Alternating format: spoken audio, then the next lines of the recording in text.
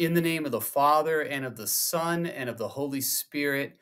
Amen. Welcome, my brothers and sisters, to our study of the readings for the 20th Sunday in Ordinary Time, Year B. This is the first of two videos that will cover the readings for this Sunday. The second video will cover exclusively the Gospel of John, chapter 6. So let's get started with our very first video. We're walking through the first reading here. So the very first reading comes from Proverbs chapter 9. And it's always good to ask ourselves, why was this reading chosen for this particular Sunday? Because there is always a relationship between the first reading, the responsorial psalm, and also the gospel. And so look for that relationship as you go through the reading. It's often a very profound theological relationship. And so if one is not attentive to this, they might miss that. So let's take a look at the very first reading. It's a famous reading from Proverbs chapter 9. Proverbs chapter 9. It's a famous section in the book of Proverbs. And here's what it says. It says, wisdom has built her house. So just keep this in mind.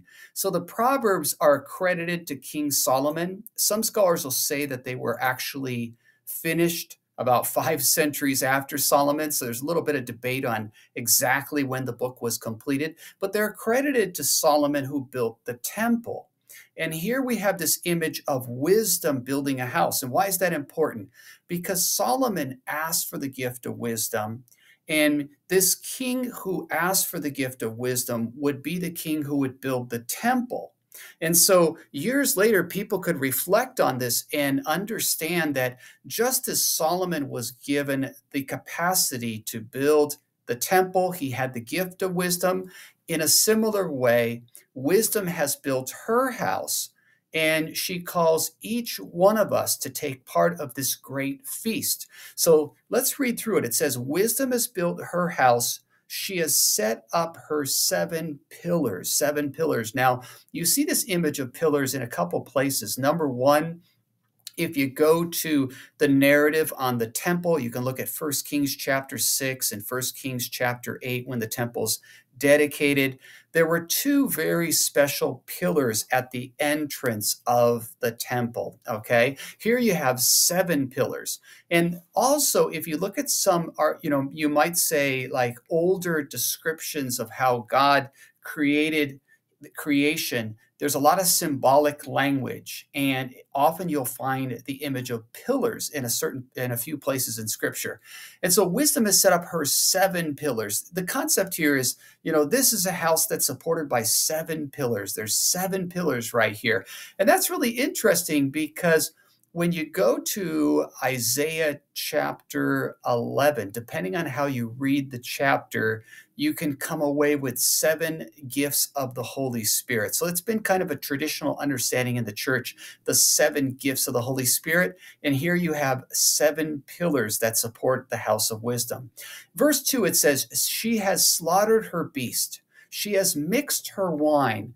She has also set her table. So everything is being prepared for this feast. It might remind you a little bit of Psalm 23, where it talks about how the Lord sets a table before me. She has sent out her maids to call from the highest places in the town. Now, the image here, you find this image throughout the book of Proverbs. There's an invitation to all people to grow in wisdom, to know wisdom, to live their lives which follows the wisdom of God. And so this is really beautiful, this image here. And so we're going to talk a little bit about this. And so one thing to keep in mind is that here we have the book of Proverbs. It's attributed to Solomon, who's a king. He's writing this book firstly for kings, for rulers, but also for the people. And so you find the wisdom of a king, which is also accessible to everyone. And so the image of she has sent out her maids to call from the highest places in the town, everybody's being invited to receive this wisdom, to grow in this wisdom. It's not just exclusively for the king. Okay. And so verse 4, look at what it says. Whoever is simple, let him turn. And so the concept of the simple one, it's an image of one who is easily enticed, easily drawn into sin. And so the simple one is invited to turn away from their sins. Turning is often a metaphor for repentance in the Hebrew scriptures. The simple one's being invited to turn away from sin. To him who is without sense, she says, come eat my bread and drink the wine I have mixed. And so you get the idea here. The feast is a metaphor. All are being invited to grow in wisdom, to turn away from their sinfulness and to come to this feast of wisdom. Now, what would one do if they wanted to grow in wisdom? Obviously, they would turn away from sin. Obviously, they would turn to the Lord. But if you read the book of Proverbs closely, you'll see that wisdom is found in the Torah. By studying the Torah, knowing the law of God, you will grow in wisdom. So there's a relationship between wisdom and the word of God, okay? It's more than worldly wisdom. It's a wisdom that focuses on divine revelation, okay? That's very important to consider. It's focusing on divine revelation. And as a matter of fact, the people of Israel could always say that their wisdom was better than Gentile wisdom. It was distinctly different than Gentile wisdom because of how it focused on divine revelation. And so one psalm that you might want to study is Psalm 19. If you go to Psalm 119, you see where this idea is very concrete. I have a video on Psalm 19. You can take a look at that if you want. But here's what it says. Wisdom is calling out and it's saying, leave simpleness and live. So turn away from your simpleness. In other words, you have to remember that simpleness here, as I said earlier, it's the tendency to be easily deceived, easily enticed, easily drawn away into temptation and sin. And so turn away from that simpleness and focus on God's wisdom.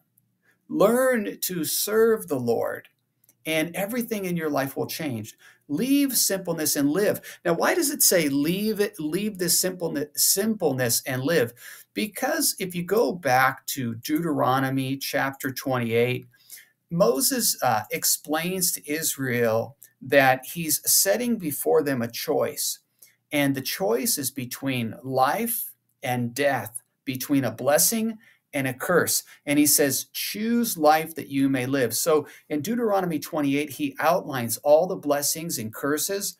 And then in chapter 30 of Deuteronomy, verses 15 to 19, that's when he basically says, choose life that you may live. Choose life by adhering to the Torah, by being faithful to the law of God, by following his word, okay? And so this reflects back upon this. Leave simpleness. Turn away from that simpleness and turn towards the wisdom of God and walk in the way of insight. Okay, so let's talk a little bit about this. The invitation of the banquet, it's very important because in this Sunday, we're going to talk about the bread of life sermon.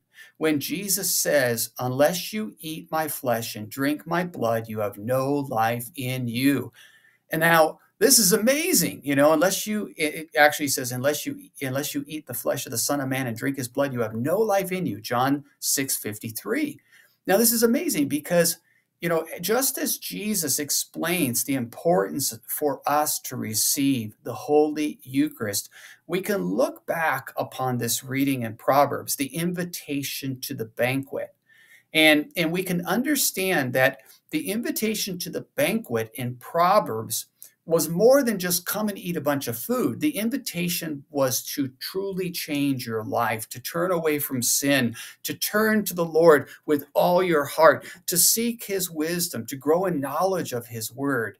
And you would feast upon wisdom, okay? And if somebody is feasting upon wisdom, they will understand the significance of John chapter 6, the importance of receiving Jesus Christ, the true Passover lamb of the new and eternal covenant in the Holy Eucharist. So do you see the incredible relationship between the first reading, which is the invitation to a feast, how it would have been understood in its original context, and really looking upon Solomon, the wise temple builder, the importance to turn away from a simpleness of life which leads us easily into sin and to turn towards the Lord, to study his Torah, to study the Word of God, and how that prepares us to understand the importance of the Eucharist.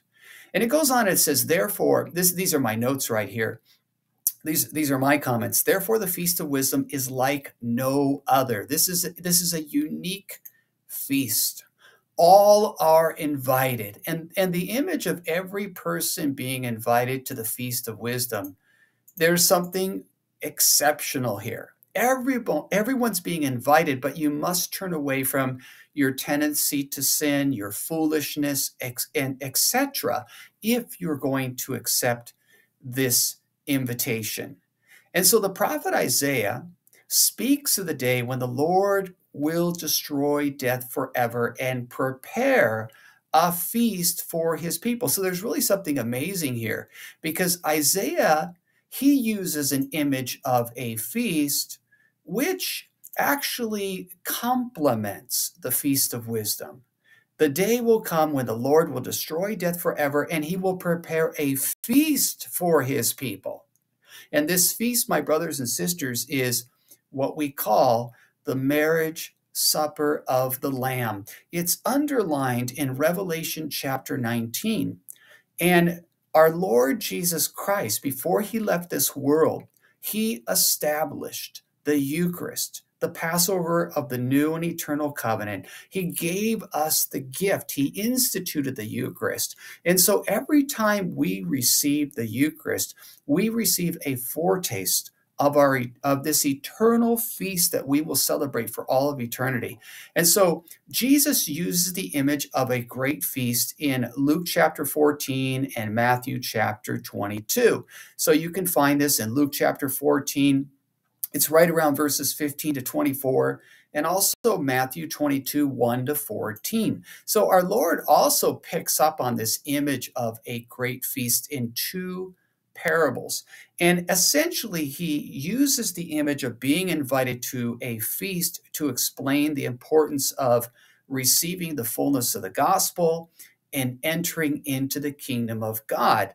And in these parables, in Luke 14, 15 to 24, Matthew 22, 1 to 14, there's also a subtle underlining of the importance of the Holy Eucharist, okay? So you can see how this image of a great feast, it's not just in Proverbs chapter 9, but you have an image in Isaiah 25, and Jesus uses this image in parables as well. So hence, those who are children of the kingdom, if you're a true child of the kingdom, you will readily receive this invitation. You're not going to say something like, how much sin can I get away with, and still enter the kingdom of God? You're going to say, how much more can I give my life to Christ? That's what a true child of the kingdom will say. How much more can I do for the Lord? To accept the invitation. So if you accept the invitation, you will repent of your sins. You will embrace the faith. You will believe in Christ our Lord, and in believing in him, you will become a disciple of Jesus. And as a disciple of Jesus, you will give your whole life to him. That's what you'll do if you really accept this invitation. You won't be sitting there saying, how much sin can I get away with and still enter the kingdom of God? So therefore, in a pedagogical manner, okay, what was true for the sons and daughters of wisdom is exceedingly true for those who are sons and daughters of the kingdom of God. So do you see, there's something very pedagogical in this first reading. It's preparing us to understand the great invitation to enter the kingdom of God, and especially preparing us to understand what Jesus is talking about in John chapter 6. The invitation to receive Jesus in the Holy Eucharist. And not just the invitation, but the absolute need to receive him in the Holy Eucharist. So, indeed, our Lord tells us that many come to the great feast, but he says in the Gospels, he speaks about those who come to the feast and who are unprepared. Okay, so you also see this in the Gospels. If you go to Matthew 7, Luke 13, he talks about those who come to the great feast unprepared. Now, how would a person be unprepared to come to the feast? Well, obviously, if they are not baptized and if they have not repented of their sins, okay, then they would be unprepared. Obviously, the church teaches about a baptism of desire and a baptism of blood. In the early church, there were people who were martyred. They were in the process of being baptized. They were preparing for it, and they were martyred before they received the sacrament. And in the early church talks about how they considered them to be baptized in blood because they were martyred, or baptized by desire because as they were preparing for the sacrament, they died. And so, of course, the great feast at the end of time is the marriage supper of the Lamb. You find this in Revelation chapter 19. And moreover, the banquet of wisdom has often been compared to the invitation to come to the sacred liturgy. And so every time we come to Mass, we feast on the Word of God. It's important to remember there's two distinct parts in the sacred liturgy: the liturgy of the Word, which is the first part, and the liturgy of the Eucharist, which is the second part. And so, very similar to the book of Proverbs, which underlined the Feast of Wisdom, which ultimately led one to love the Torah and the Word of God, the law of God, the Torah, the Word of God. In a similar way, if we seek to come to this feast, we will have a great love for Scripture and we will have a great love for the Eucharist. And this is something that we want to talk with people about this weekend.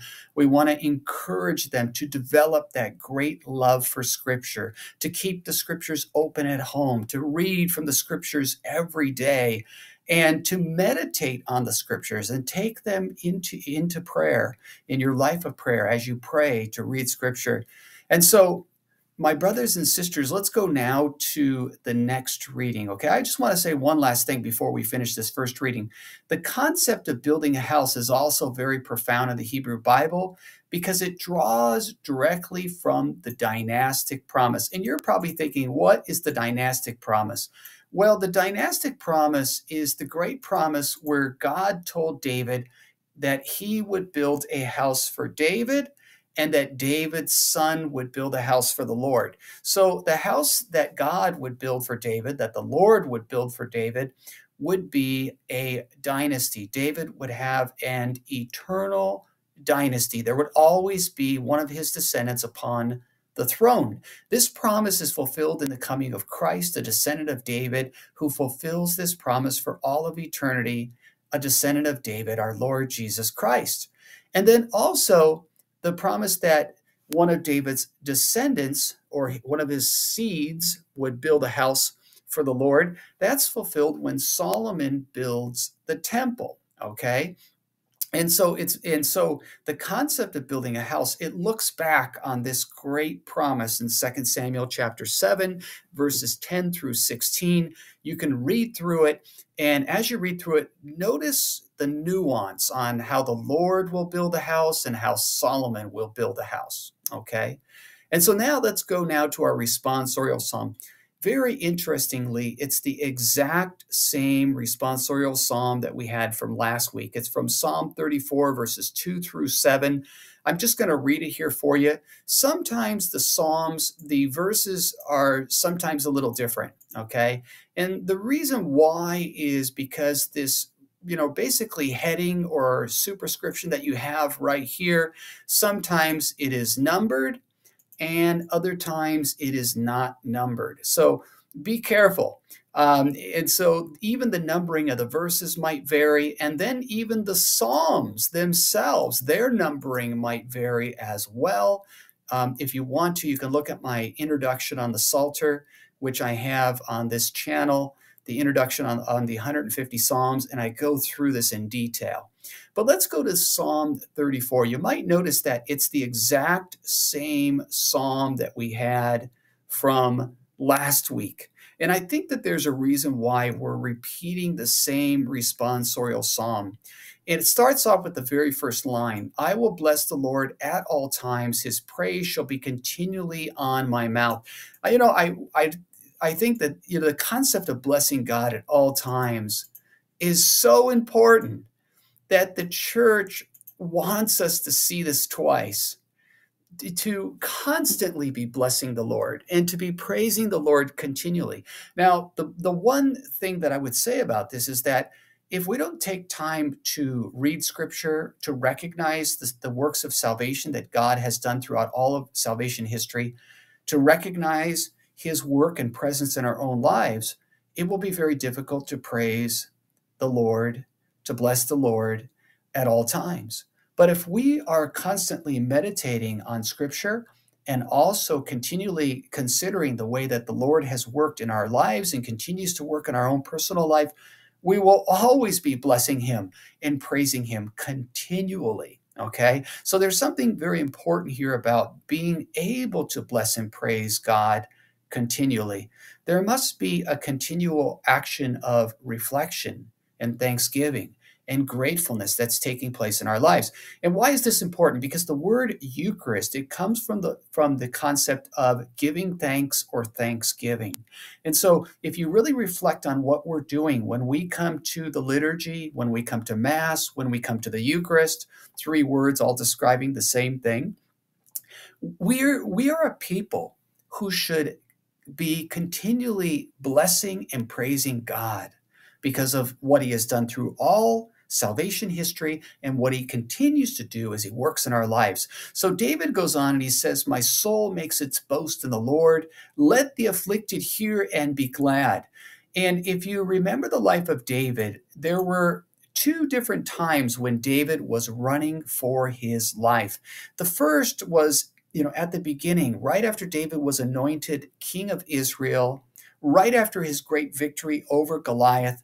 Saul became so jealous of David that he wanted to kill David. So David was the innocent anointed king running for his life.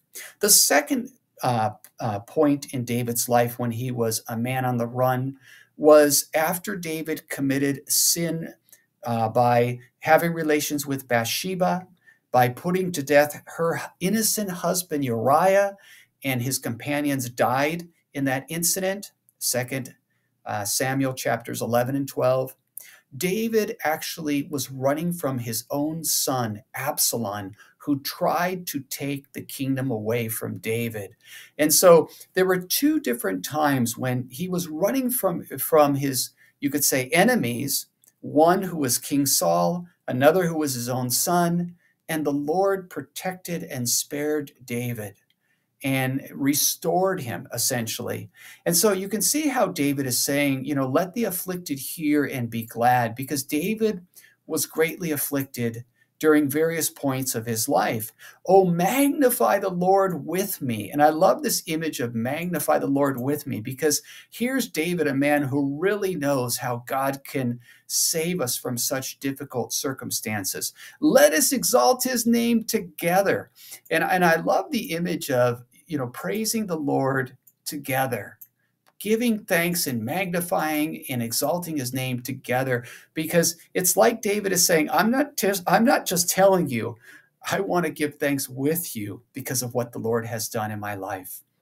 I sought the Lord and he answered me. And these words right here, that you'll find them repeated in various ways. How we turn to the Lord in prayer, how we seek his will, and how the Lord answers us. And delivered me from all my foes. So here's David talking about how God has delivered him. Look to him and be radiant, so your faces shall never be ashamed. And look at what he says here. Verse 6 is one of my favorite verses in Psalm 34. This poor man cried, and the Lord heard him. This is David's personal testimony. A poor man who cries to the Lord, who is saved from his circumstances and saved him out of his troubles. So, salvation, you might want to consider that in the Old Testament, there is a developed understanding of salvation. So, when you read the Old Testament, you want to be aware that the concept of salvation is developing. It could indicate victory. It could indicate being saved from an adverse circumstance. It could indicate that that God saves you from an enemy. And so this concept is all being developed. And in the New Testament, the fullness of salvation is revealed in Jesus Christ. In Jesus Christ, who is risen from the dead, who has triumphed over death and sin and the devil. And so it's in the victory of Jesus that we understand and receive the fullness of all salvation. And this is developing, the concept is developing throughout the Old Testament. And then finally, David says, the angel of the Lord encamps around those who fear him. It could remind you of Exodus 23:20, where the Lord promises to send his angel to guide the people of Israel on their way. And then finally it says, oh, taste and see that the Lord is good. Now, tasting and seeing here, it recalls the banquet imagery in Proverbs, okay? It's essentially saying, through experience, you're going to taste and see. Through the life of faith, you're going to taste and see. Through the way that you commit yourself to the Lord, you are going to taste and see. Through the way that you trust the Lord, you will taste and see. And so consider what the image is underlining here. And of course, when we come to the Eucharist and when we give our life to Christ completely, we taste and see the goodness of the Lord. When we come to the Eucharist and we hear the word of God, and then when we put it into practice, we taste and see. When we come to the Eucharist and we receive Jesus Christ, who is the bread of life, who is truly present in the Holy Eucharist, body, blood, soul, and divinity, we taste and see. So my brothers and sisters, now let's go to the second reading. And the second reading comes from Ephesians chapter 5. And what I want to say about this reading is it's preparing us for the end of the chapter, because at the end of the chapter, Paul gives his advice to those who are married. He talks about marriage in Christ. And so let's look and see what he says in chapter 5. He's giving a lot of good instruction on how one could repent of their sins, turn away from the worldly things, and completely follow Jesus. So he says, look carefully then at how you walk. Now, when he talks about looking carefully at how you walk, he's talking about continual conduct. In other words, he's saying, look at how you live the faith. Look carefully at everything you're doing. This is something that we should do. We should consider how we're living the faith. We should take this to prayer. It looks back upon Psalm 1, verse 1, which talks about how the just man walks according to the law of God. And so not as unwise men, but as wise. So we want to walk in the wisdom of God, which is different than the wisdom of this world, because the wisdom of God will be guided by the word of God and also the presence of the Holy Spirit in our lives. And so he says, making the most of the time because the days are evil. So what does he mean by this? He means that, we make the most of every opportunity to serve Christ, realizing that there are many temptations and challenges around us, that we're in a constant spiritual battle and a spiritual conflict. And we want to be honest about that spiritual conflict.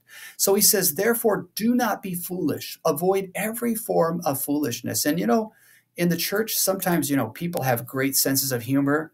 And I think Catholics love good humor, but we want to be careful. It's good to have a good sense of humor, but we also want to be careful to avoid every form of foolishness. And so he says, but understand what the will of the Lord is. Do not get drunk with wine, for that is debauchery. So avoid drunkenness, but be filled with the Spirit. And I love this verse right here because I have often had the question from young people. They've come up to me and they have said, why can't I smoke marijuana? And I'll say, well, very simple. God does not want to fill you with marijuana. He wants to fill you with his Holy Spirit. He doesn't want to fill you with alcohol, with evil thoughts, or with marijuana, or with any other thing that would dominate your life or distract you from the faith. He wants to fill you with the Holy Spirit so that you can give yourself completely to Christ and do the will of the Father. And this is something that we want to talk about, turning away from the other, pleasures of this world so that we can be filled with the Holy Spirit.